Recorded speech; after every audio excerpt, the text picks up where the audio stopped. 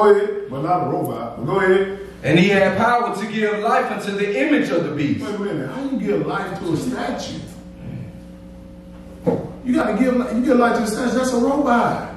Power. What this robot or this beast, this image gonna do? Go ahead. That the image of the beast should both speak, and cause that as many as would not worship the image of the beast should be killed. So this robot is speaking. Speaking, telling you what this man is saying, or this beast to exercise the power of the first beast, which is Nebuchadnezzar. He gonna tell him what to do, and when you don't do what that robot say, boom, he gonna kill you. But I'll be in the wilderness at this time. Go ahead. And he causes all, both small and great, rich and poor, free and bond, to receive a mark in their right hand or in their foreheads. Oh, he got a mark too? Yes. But if you simple-minded, you led by your belly, this is your mark right here. Go ahead. And that no man might buy or sell, save he that had the mark, or the name of the beast, or the number of his name. So you can't buy or sell? So you can't even pay for your license and do your license. You can't even pay your taxes on your house, even though you paid for the house off. You can't even get your retirement money to go pay for your bills. Unless you have what? The mark. Man, you can't get around this. That's why God tells us not to be put our minds on this word and stuff so much. Get away from it. Read it again. 17. And that no man might buy or sell, save he that had the mark, or the name of the beast, or the number of his name. Yes, sir. We know that. Go ahead. Here is wisdom. Let him that hath understanding count the number of the beast, for it is the number of a man, and his number is 666. That's 666. This is his number. And who hold that number today? Oh, the Pope, the Roman Catholic people, what is it, vicarious filling out? Add up the Roman number, they come up to 666. The man of sin is coming out of Rome.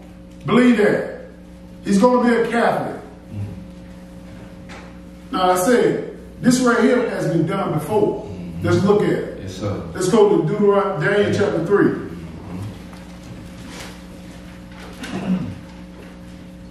If you're a New Testament church, you don't even know what I'm talking about. They ain't been done before. Yes, it has. Yes, it has. Yes, it has. The mark. Which one you gonna take? Oh, you take the mark of Satan? All that money you got in the bank, you can't spend it. I can't spend it. I can't pay my car note. I can't pay my house note. I can't do nothing. I can't buy no food, nothing unless I got the mark in my right hand and my forehead. What good is it gonna do? And then you take his mark, God gonna deal with you. I'm gonna show you that. You gonna wanna die, you can't even die. Let's look at that from the past, where he said he exercised the power of the first beast. Daniel chapter 3, we'll start at verse 1. Go ahead. Nebuchadnezzar the king made an image of gold, whose height was 60 cubits, and the breadth thereof 6 cubits. He set it up in the plain of Dura in the province of Babylon. 60 cubits and 6 cubits? What is that? That's 666, ain't it? He made an image. But his image couldn't walk and talk. Like the image going to happen in Revelation, that we just read about in Revelation chapter 13. Go ahead. Then Nebuchadnezzar the king sent to gather together the princes, the governors, and the captains, the judges, the treasurers, the counselors, the sheriffs, and all the rulers of the provinces to come to the dedication of the image which Nebuchadnezzar the king had set up. He said, man, come up here now. I want everybody to see this. This is about me. You're going to worship me, Nebuchadnezzar. This is the image of him. Go ahead. Then the princes, the governors, the captains, the judges, the treasurers, the counselors, the sheriffs, and all the rulers of the provinces were gathered together unto the dedication of the image that Nebuchadnezzar the king had set up. And they stood before the image that Nebuchadnezzar had set up. Go ahead. Then an herald cried aloud, to you it is commanded, O people, nations, and languages, that at what time you hear the sound of the cornet, the flute, the harp, the sackbut, the psaltery, the dulcimer, and all kinds of music, you fall down and worship the golden image that Nebuchadnezzar the king had set up. Now he telling them, everybody come and see this, because I'm going to say this one time and one time only. When you hear these instruments playing, you better be worshiping down at this image. And these, if you count these instruments, the cornet, harp, sackbut, psaltery, all of them are 6. 6. Why they chose the number 6? Because he understands, Satan understands, he got to do it exactly like it happened in the old days, so he can go through. He know us. He know how we do it. We lay by our bellies. We hungry. He know how we do it. We scared of dying. That's why he's going to make sure this happens. This is why he's going to make sure this happens.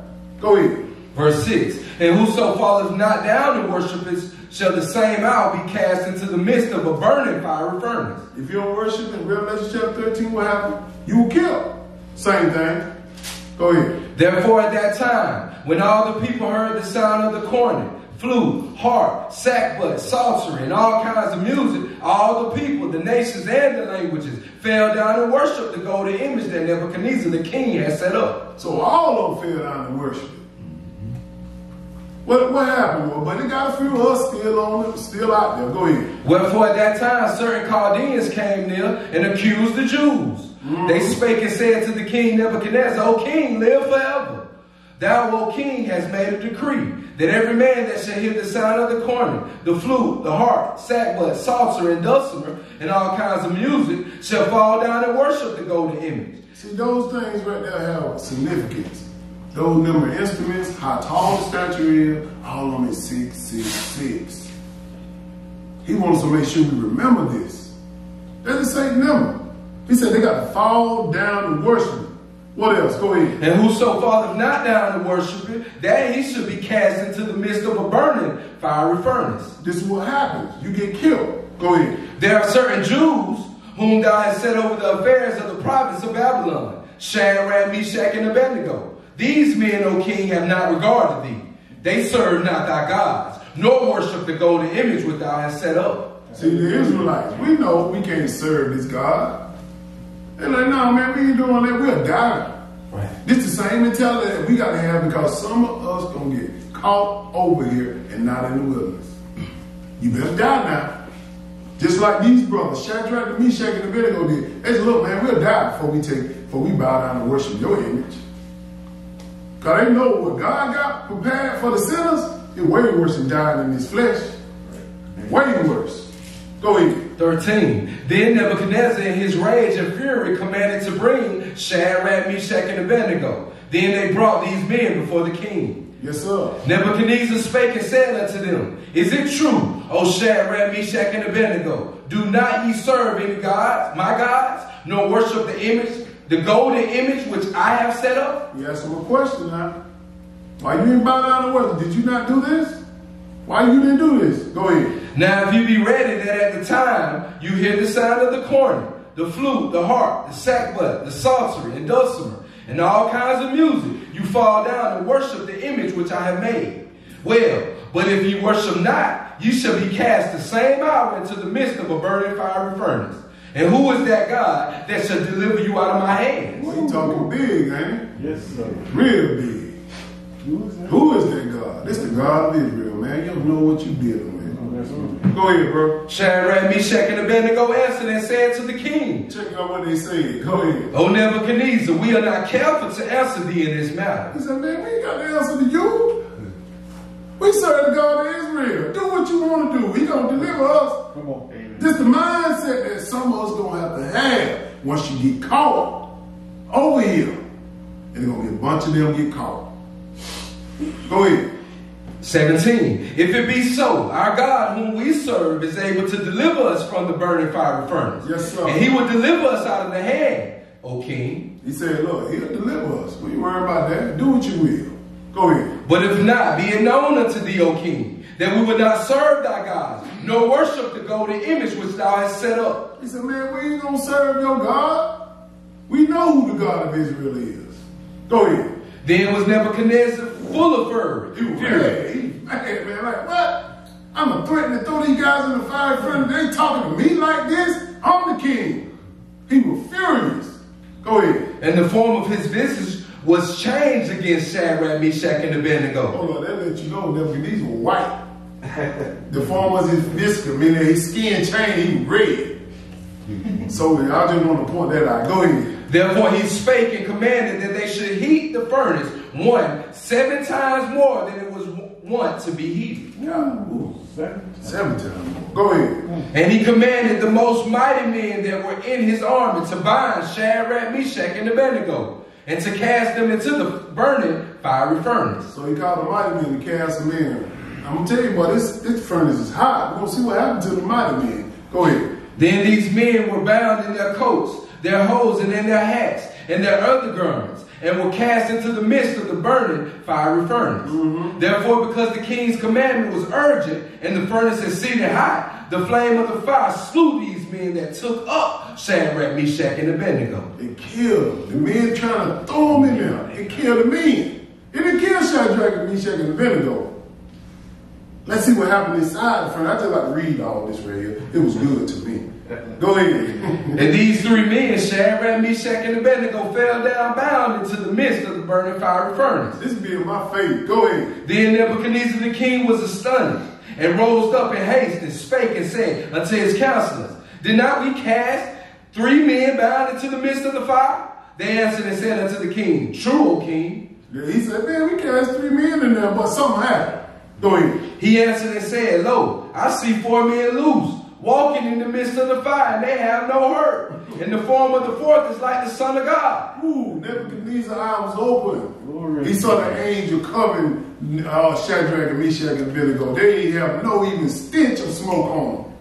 Their clothes didn't get burned up, nothing. But this is what you want to roll with. You want this mark.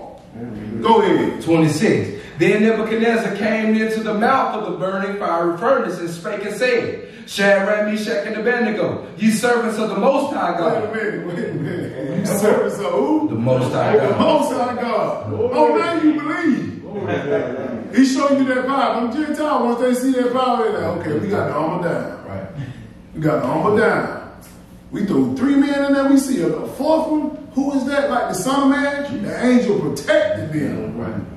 That's why you got to understand this when you roll with God.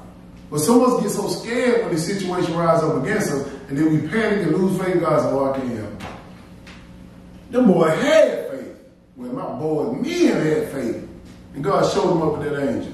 Go ahead. Ye servants of the Most High God, come forth and come hither. Then Shadrach, Meshach, and Abednego came forth of the midst of the fire. Let's see what his mentality is. Go ahead. And the princes, governors, and captains, and the king's counselors being gathered together, saw these men, upon whose bodies the fire had no power, nor was an hair of their head singed, neither were their coats changed, nor the smell of fire had passed on them. How is that? Ooh, how is that? You in the fire from the king's mighty man. You come out, you ain't got no smoke on you, your hair ain't even burnt. None of that. Man, that's God, man. Amen. He take care of his people. Go ahead. Then Nebuchadnezzar spake and said, Blessed be the God of Shadrach, Meshach, and Abednego, who have sent his angel and delivered his servants that trusted in him, and have changed the king's word, and yielded their bodies, that they might not serve nor worship any God except their own God. Oh, now we got to change his heart. He's seen God's power. Go ahead. Therefore I make a decree, that every people, nation, and language which speak anything amiss against the God of Shadrach, Meshach, and Abednego shall be cut in pieces, and their houses shall be made a dunghill, because there is no other God that can deliver after this sort. Oh, this is what we're talking about. This is the power. But I just want to show you that this happened. And believe me, in the Great Tribulation, some people are going to live through it. God's going to protect someone, but they're going to be running for their life, though. They're going to be running from Revelation chapter 7 tell you that at the end of the tribulation, they came out. Some of them going to come out. Let's go to Matthew chapter 16. Yes, sir. I'm telling you, before anybody think about taking Satan mark because their belly is hungry, because they feel a little pain, you better die. you better die. Because what God got planned for you is way worse than you dying in this fleshly body. Stop trying to save yourself. Stop trying to save yourself. That's what most people's problem is. They're scared to die for the truth. Matthew chapter 16, we're going to start with verse 24. Let me show you what I'm talking about.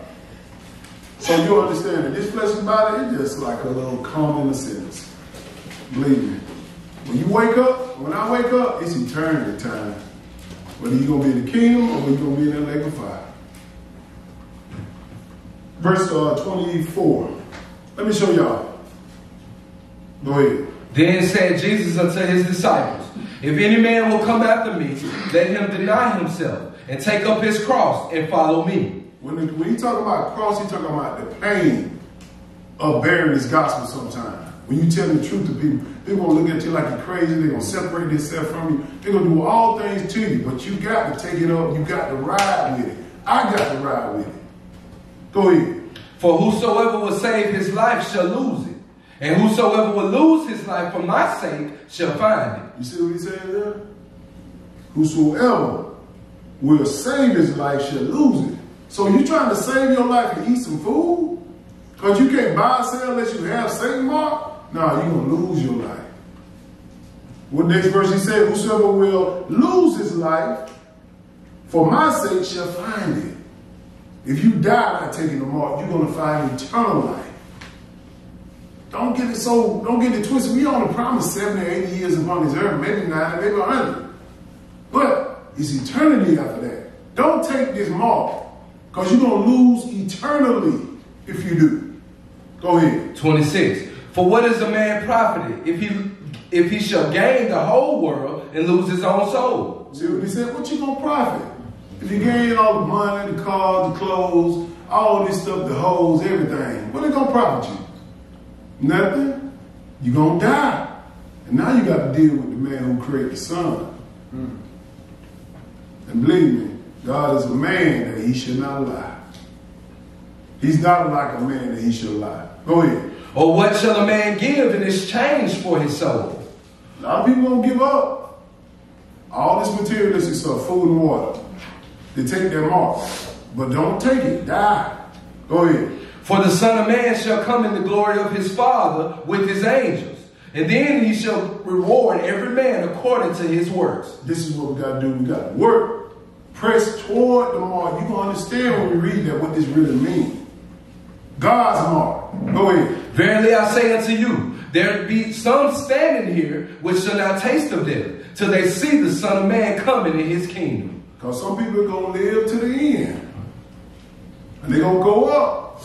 Like what 1 Thessalonians chapter 4 says.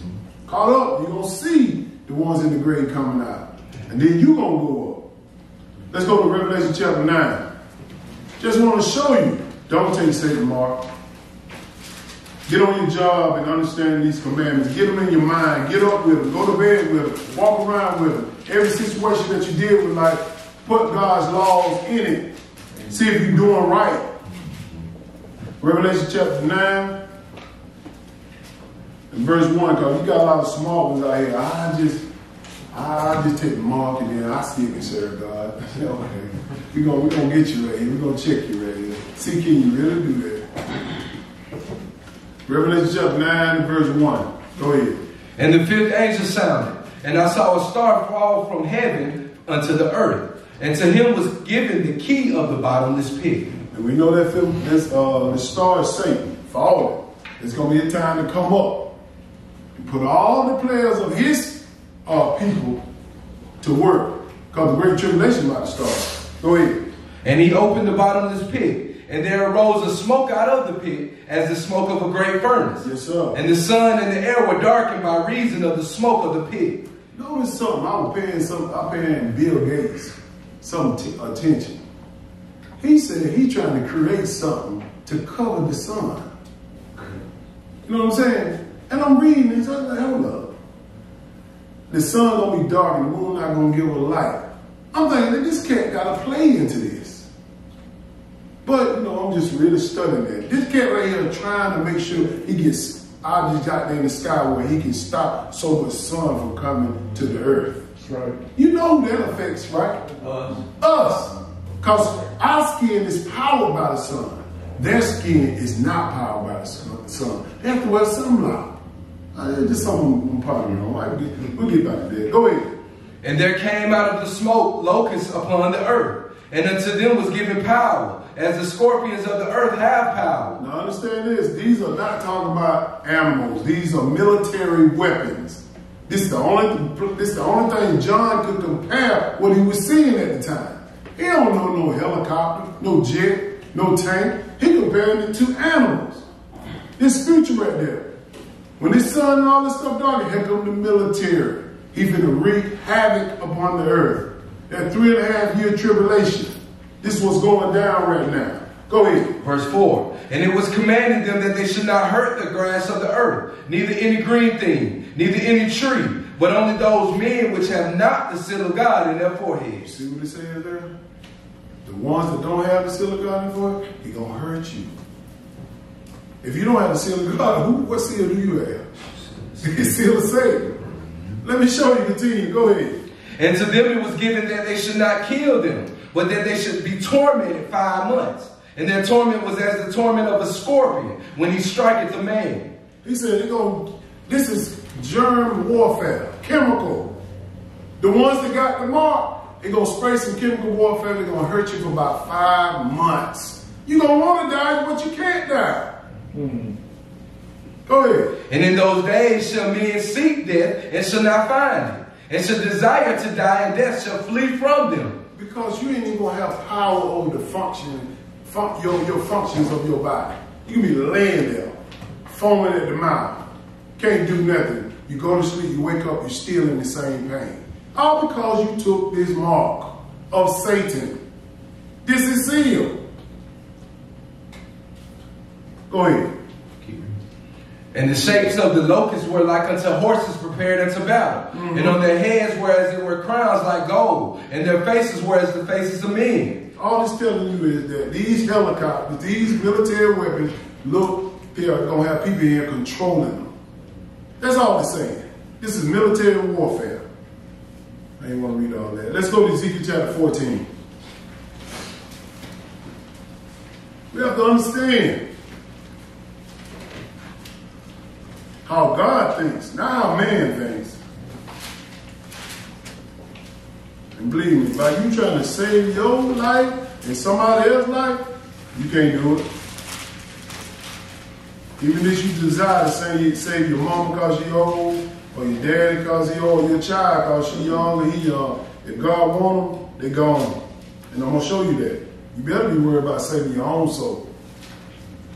Only thing you and I can do is tell our family members. That's it. When it's time to roll, let's go. Gotta go. They'll catch up. I'm going to show you how urgent it is. We can't save nobody but ourselves. If God wants you, he going to get you. Your children, much as you want to save your children, you can't do it. I can't do it. Ezekiel 14 and verse 12. Let me show you that. Go ahead. The word of the Lord came again to me, saying, Son of man, when the land sinneth against me by trespassing grievously, then will I stretch out my hand upon it, and will break the staff of the bread thereof, and will send famine upon it, and will cut off man and beast from it. This is what God telling you, his power, how it stretches out over the land. When he mad, this is what he do. He gonna tell you who you can save and who you can't save. Go ahead. Though these 3 men, Noah, Daniel, and Job, were in it, they should deliver but their own souls by their righteousness, said the Lord God. Deliver who? Their own souls. Go ahead. By the righteousness of God. That's the seal. Go ahead. If I cause noisome beasts to pass through the land, and they spoil it, so that it be desolate, that no man may pass through because of the beast, though these 3 men were in it, as I live, said the Lord God, they shall deliver neither sons nor daughters. They only shall be delivered, but the land shall be desolate. You see what I told you? God got you. You can't deliver nobody else but you. But if God wants them, he gonna give them. So stop focusing your time on your family members. You better focus your time on yourself. And if you want to tell something, just tell them. Bring them to class. You did your job. You planted that seed. It's up to them to get it. your children, your family, anybody that you love. It's the best thing you can do to them. Tell them, tune in to one of these Camp Sabbath class. Go ahead. 17. Or if I bring a sword upon the land and say, sword, go through that land, so that I cut off man and beast from it, though these 3 men were in it, as I live, saith the Lord God, they shall deliver neither sons nor daughters, but they only shall be delivered themselves. He keep telling us this. And he's going to send it through this land, through great tribulation. And he's sending it now. You can see animals picking up people and eating them. Go ahead. Or if I send a pestilence into that land, and pour out my fury upon it in blood, to cut off from it man and beast, though Noah, Daniel, and Job were in it, as I live, saith the Lord God, they shall deliver neither son nor daughter. Go ahead. They shall but deliver their own souls by their righteousness. Just think about what we just went through, COVID-19. You saw a lot of family members lose their family members. You saw a lot of them lose them. And they wanted to praying and praying. Lord, please, they fasting. God still killed them. He still killed them. You better be worried about yourself. And so people say, I can't serve a God that killed my mama, my dad, and my brother, sister. That would make me serve him even more. Amen. Because I couldn't even pray for you to come out your situation. Believe me, save yourself. Don't put so much emphasis on your family. Go ahead. 21. For thus saith the Lord God, how much more when I send my 4 sword judgments upon Jerusalem, the sword, and the famine, and the noisome beast, and the pestilence to cut off from it man and beast. Go ahead. Yet behold, therein shall be left a remnant that shall be brought forth, both sons and daughters. Behold, they shall come forth unto you, and you shall see their way and their doings. And you shall be comforted concerning the evil that I have brought upon Jerusalem, even concerning all that I have brought upon it. Who brought this? The Lord. The Lord. He said, I brought this. You want to get mad with somebody? Okay, you get mad with me. I brought this pestilence. He brought COVID. He brought cancer. He brought it all. You know why? Because he controls life and death. If he didn't want it to happen, it wouldn't happen. Go ahead. 23. And they shall comfort you when you see their ways and their doings. And you shall know that I have not done without cause all that I have done in it, said the Lord. He said, I have not done without cause. What is that cause? Sin. That's the reason why he done most of this stuff. This is what the book says. Let's go to Mark. Mark chapter 13. Let me show you why. I'm telling you, don't focus on blood. Now, I ain't telling nobody that all your family gonna be like this. If they follow the word of God, we all gonna be there together. We all gonna be there together. It's gonna be a great family reunion when we in the wilderness together. They're like, I'm checking to see my kids. I'm checking to see y'all. I'm checking to see the family members. I'm checking. And I want y'all to check for me too. But I got to make sure I put this on the table so you won't get caught up with feelings and emotions for blood. You better be getting to the wilderness. Mark chapter 13. We want to start with verse 10. Let me show you something here. Go ahead. And the gospel must first be And the gospel must first be published among all nations. And he's publishing it through us. That's what he's saying. We teaching the word of God. We got it on all these social media sites trying to get it out here. We talking about the mark of God and the mark of Satan. Which one do you want? You better want the mark of God. Go ahead.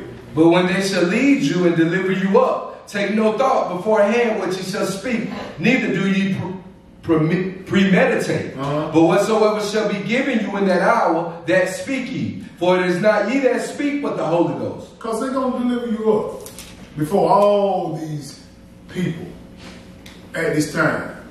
Because if you're not willing, they're going to say, hey, Jeff on that barbershop keeping that Saturday. You told us to worship on Sunday. Hey, they're out there trying to keep the Passover. You told us to keep Easter. Hey, they're going to deliver you up. And guess who's going to be? Your family. Go ahead. Now the brother shall betray the brother to death, and the father the son, and the children shall rise up against their parents and shall cause them to be put to death. What did that just say there? Now brother shall betray brother to death. And father the son. The children shall rise up against the